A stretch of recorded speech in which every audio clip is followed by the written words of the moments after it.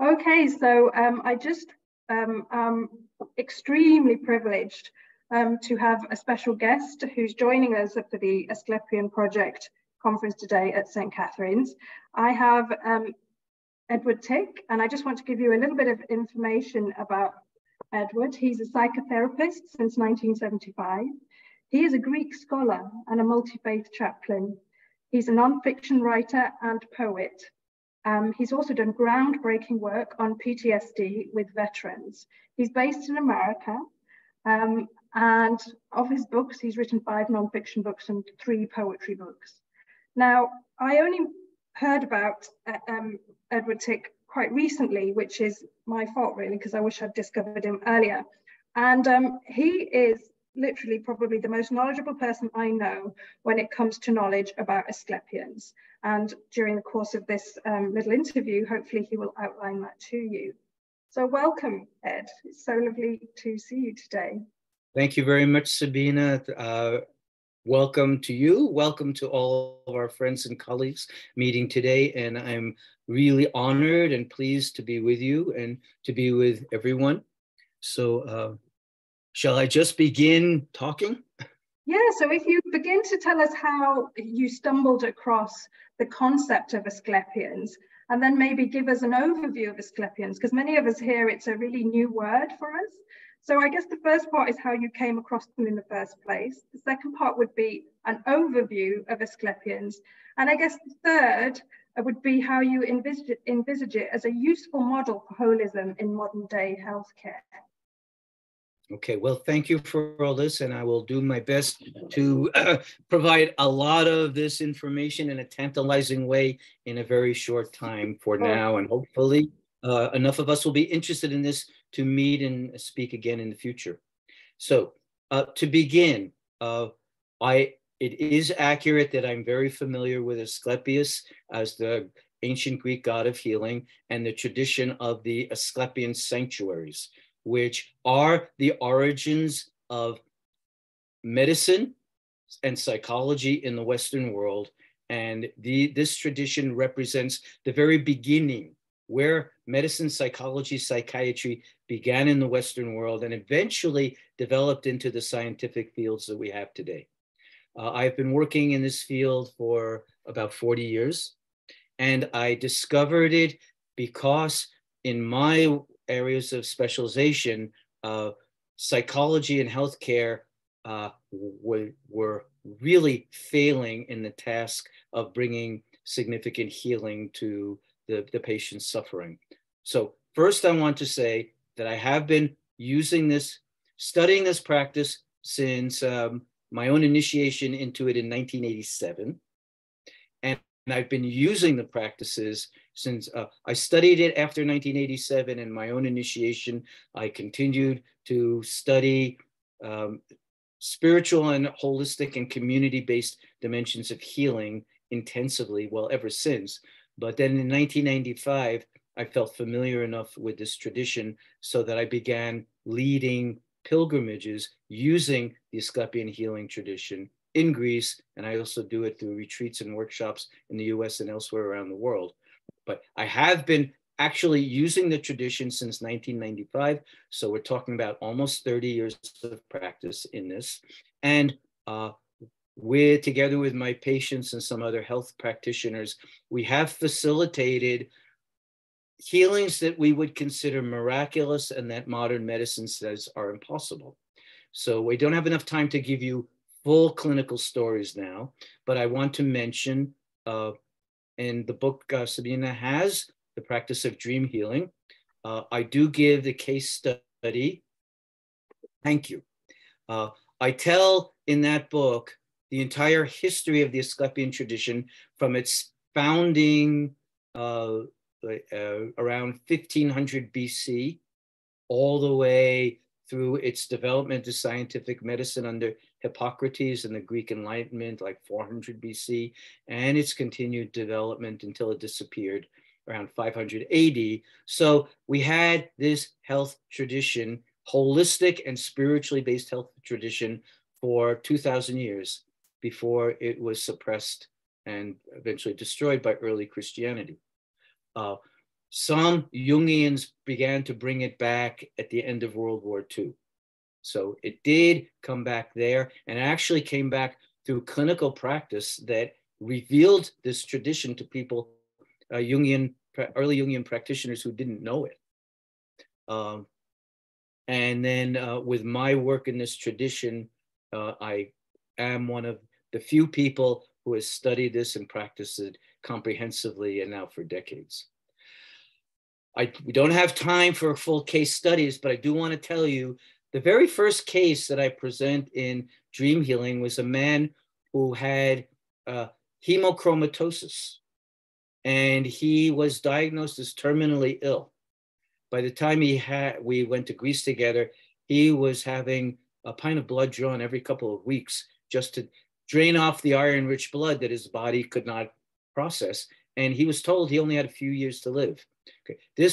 We went to Greece together in 1987 on my first Asklepian journey. And we did holistic practices, including what this tradition called dream incubation, which is, I'll explain that in a minute. Through this process and through extraordinary transformational dream work that this man had, his body changed the way he carries his hemochromatosis. So he was not going to be alive for more than another 3 or 4 years. And I'm happy to tell you that now, 87, 90, almost 30 years later, he's thriving. He's well. His medical expert practitioners can't explain it. All they can say is, we didn't know this disease went into remission, but you're okay. He only has his blood tested once every 3 to 6 months. So he had a full healing where his body rebalanced how it carries this chronic disease such that he's not breaking down from it anymore. It's not an active disease. And it came through this Asklepian dream healing tradition. A second case I would present to you at length would be the healing of a veteran with severe post-traumatic stress disorder. And in his case, again, I can't tell the whole story, but we had several steps in his holistic healing practices that included a ritual of visiting an ancient warrior cemetery, a ritual of having him stand where the ancient warriors stood and tell his entire story that he had never told before, and declare himself from being an angry Vietnam veteran who doesn't even want to be a veteran to declare himself a spiritual warrior in the ancient tradition whose service was in Vietnam. So through this tradition, he had a major shift in his identity such that it enabled him to carry the wounding without traumatic breakdown. Yeah. And then we also practiced a dream incubation where all night long he was torn apart by combat nightmares, which is a common symptom of PTSD. We know that. But when he woke up at dawn, and I was sitting with him when he woke up with this brilliant light coming through his eyes and his face and a huge smile and said, "It's over, I'm done." This was more than a decade ago, and he has not had another combat nightmare since. Wow. We use this tradition to finish emptying his psyche from all of the war trauma that was locked in there he was still carrying. There's a beautiful quote in your book between the soul and the body. Can you recap that for our audience? Hippocrates said, so we're back to about 400 BC. So 2,400-year-old wisdom, Hippocrates said, all illnesses begin in the soul and end in the body. He also said that our small mistakes and sins every day by which we ignore our health needs eventually accumulate over time, and they develop into our illnesses. So we have soul wounds. We're ignoring them. They're getting worse. They're developing into physical symptomatology, and we don't even know it until they finally explode into full-blown symptoms, and we have some kind of holistic condition that's expressing itself through the body. So in this practice and this philosophy, our symptoms are not just troubling conditions to reduce or eradicate through medication and control so we can live normal, semi-well-adjusted lives to an unsatisfying reality, as all of us are doing today. Rather, this tradition teaches that our symptoms are soul talk. Our symptoms are trying to tell the sufferer and us as practitioners what this person's soul is suffering, to speak to us when words have failed, previous symptoms of symptomatology has not given us the attention to our soul wounds that we need. So we as practitioners need to learn to listen so deeply and metaphorically and symbolically and kind of psychomythologically so that we hear what the symptom is trying to say so that we can treat the whole person rather than just eradicate the symptom. This is another principle of ancient medicine, is listen to the person carrying the disease and help that person through a soul history understand why they have developed this disease, rather than listen to the disease and treat the disease so that the person can function better. That's backwards. Yeah, absolutely. So there was about 300 Asklepian healing centers in Europe, I understand. And I also understand they're in beautiful settings because just nature itself helped with the healing. Can you tell us a little bit more about these ancient Asklepians and how they helped achieve real healing in a holistic way? Yes. Today, we still have some holistic healing sanctuaries around. I don't know what's in the UK, but there's the famous spas in Germany and in Austria, where people go for significant holistic healing. In the US, we have many holistic healing sanctuaries. However, when people go to them, they usually get just one or two treatment modalities. They're very expensive, and I'll go to a holistic center and I'll take a week of yoga classes, but I won't get all of the modalities. In ancient Asklepian holistic sanctuaries, you're right that we know of over 320 of them that were all over the Mediterranean world in ancient times. And people traveled from great distances to be in them. And briefly, this is how they worked. They were perfect holistic sanctuaries. They had hydrotherapy and acupressure and psychotherapy and dream work and theater for psychodrama and nutrition and gymnastics and immersion in nature. And you're right, they were always in beautiful places. So people were in nature and experienced the healing powers of nature. And all of these and others, there was hydrotherapy. I don't know if I mentioned that. There was color therapy. A depressed person might be put into a room painted all in yellow, walls, floor, ceiling. You're going to stay in the light for days to penetrate the depressed mood that you're in and change it from black to yellow. So a person would come into the sanctuaries. Everybody was welcome, men and women, old and young, free and slave. Even slaves were welcome and protected in these sanctuaries. And they were free for everybody. You only gave an offering afterwards for the healing. So an emperor would build a new building. A slave would give an apple. It's enough. Whatever you have, the divine accepts your gift is what you can give. And people stayed as long as they needed. It wasn't a day or a week or you're in the hospital, let's get you back out into the world as quickly as possible. All right. Next, the key to healing was not even the application of the holistic practices, the complementary and alternative practices that we might say today.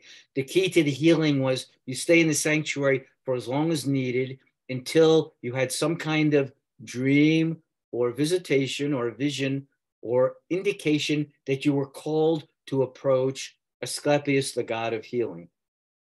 And at that time, you went into a special building that was reserved for nothing else but what was called dream incubation. So the physician priests, people were both at the time, the physician priests were in attendance to the patient nonstop while the patient slept on, the couch was called a klinikos. Our word clinic comes from this tradition. Yeah. And the patient just rested, fasted, slept, dreamed, waited for visions.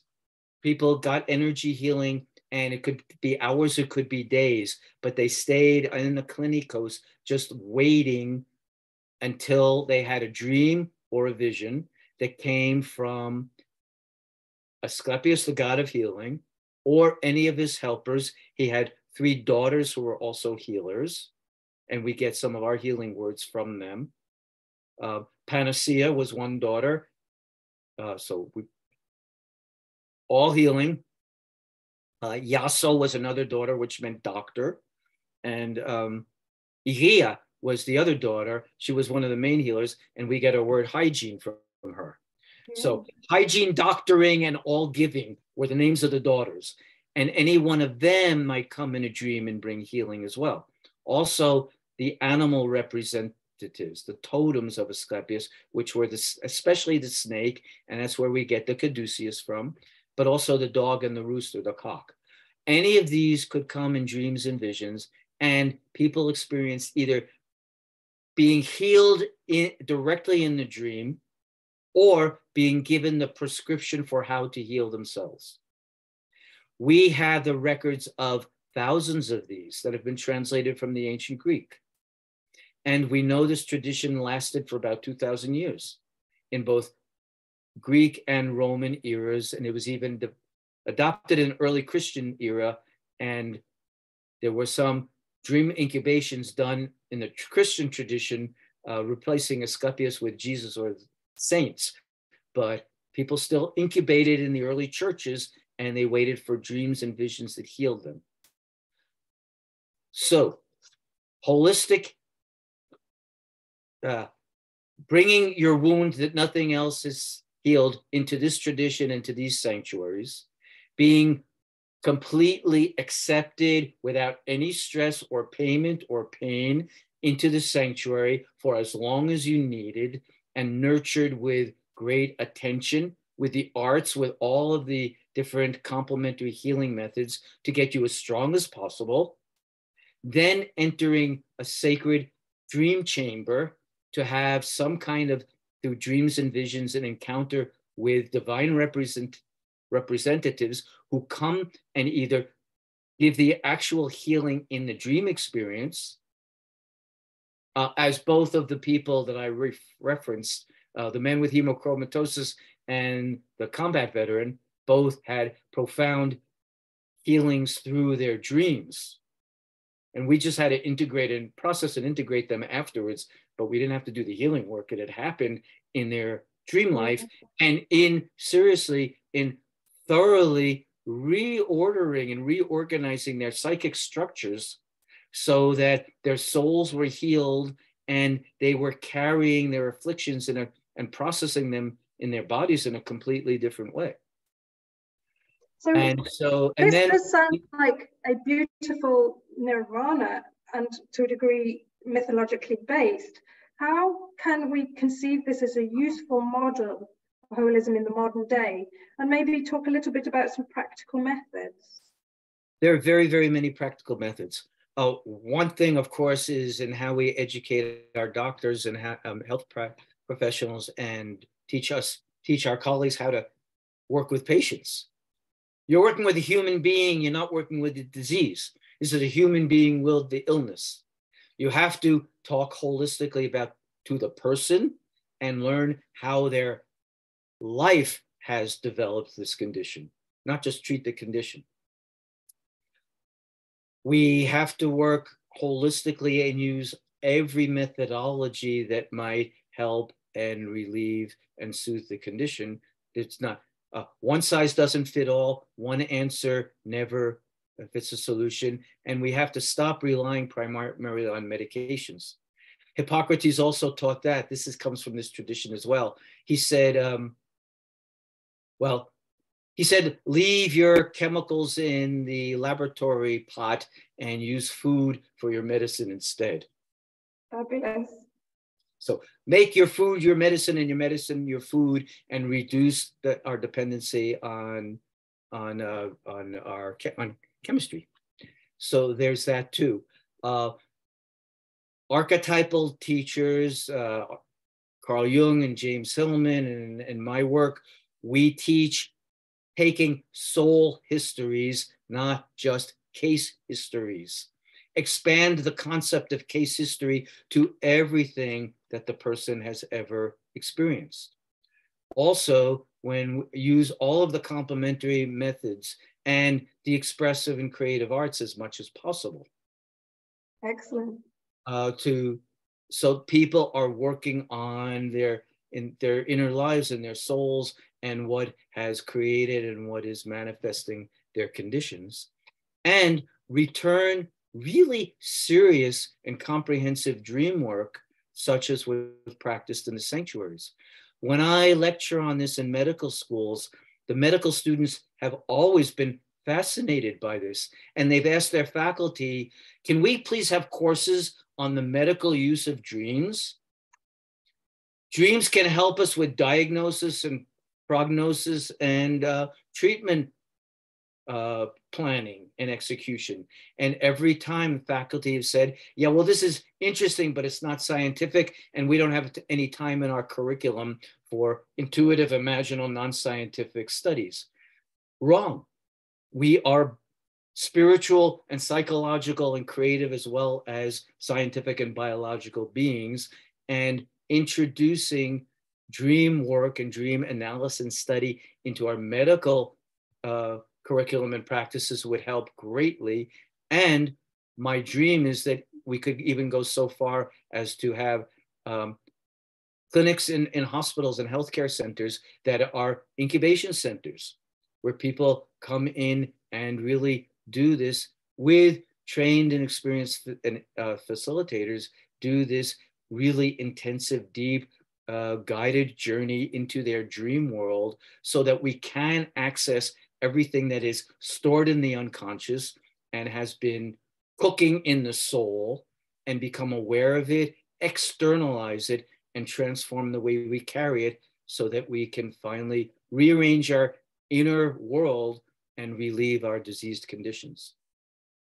Wow. And do you think that realistically in some of these, let me say, more constrained healthcare systems, that we could genuinely do this? Yes, it needs modern people, especially modern practitioners, having a great deal of courage to step out of the boxes in which we are constrained now. So sure, I can easily imagine that, well, our hospitals have auditoriums for medical training, right? Let's use our auditoriums for sacred theater, for psychodrama. We have the facility, but we need the practitioners willing to do it. As one example, we could teach as Asklepios, as the healing god, was also called the listener. Just the listener. Yeah. We need to teach our medical professionals how to really do deep listening. I'm sorry, but to all of our friends and colleagues, that means taking time with patients. It doesn't mean a 10-minute med check. It means an hour of really, how are you? And what has changed since we've been together? And how is our relationship impacting you? And do you feel me caring about you? And are you receiving love and support? And do you have a community of support? And let's look at where you are in your health and illness process, and if it's changing, and how your whole life is shaping this. So we have to learn how to practice deep listening, and we would have to reorient our healthcare systems to be primarily patient-centered rather than profit motive driven. Absolutely, absolutely. Now we're going to have to wind down, but just before we recorded this interview, you corrected me on something, and it was a beautiful correction actually, and that's that quite often we refer to holism as mind, body, and spirit. And I just wanted you to recap on your definition of holism, obviously including the fact that you've just mentioned the word love, and we very rarely use that word when we're talking about holism. So it'd be good for you to just maybe summarize your definition of holism. Sure, thank you for that. In my over 40 years of clinical practice, I have been striving all the time to open myself and our concepts as widely as possible, to be as complete, so that we really are whole, or putting ourselves back together as whole human beings. And so most holistic practitioners refer to themselves as working with mind, body, spirit, and that's good and better than the mainstream, but it's not holistic yet. So in my attempt to achieve a full definition of holism, I call it treating mind, body, heart, and spirit in community and with transcendent meaning. We need to put the heart back in, and thank you, educated me that the Muslim tradition teaches that the mind is in the heart, not the brain. And that unifies us with the Hippocratic teachings, which said the same thing 2,000 years ago. The mind is here, and we guide from here. And when we're primarily coming from the brain, we've cut off our emotions, we've cut off the center of our being. We're not feeling love, back to love. And we need to be motivated by love and guided by the heart. Also, we heal in community. And our afflictions are communal. The social and historical, political conditions we're living in are making us all ill. And we all need to be together in community, healing together. And we need transcendent purpose. It's not enough to say, oh, okay, I'm better now, but it doesn't really have any purpose to my society or to the universe. I'm just living my own life. We always need transcendent meaning. So that's my striving for more holistic definition of holism. That's what I've arrived at, and include all of those in my practices. Thank you so much, Ed. I could talk to you for hours, but I'm going to stop the recording now, and I'm hoping that you will have stimulated a lot of thoughts in our audience, and I'm hoping one day we'll be in a position to invite you to the UK and talk to us further about this. Thank you. I hope so. Thank you very much, and greetings to all of my colleagues there. Thank you all for your interest in this. And can I just strongly suggest that for those of you really interested in exploring and perhaps participating in this tradition, to look at my 2 books on this, because they really are the most comprehensive books in this specialty in our field that we have today. So The Practice of Dream Healing, which came out in 2001. So I've been doing the work ever since.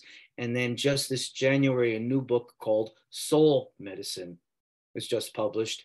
And that covers also the 20 years of work in this field I've done since dream healing, and even more developments and more ancient practices that are being revived today for our holistic and psycho-spiritual healing together.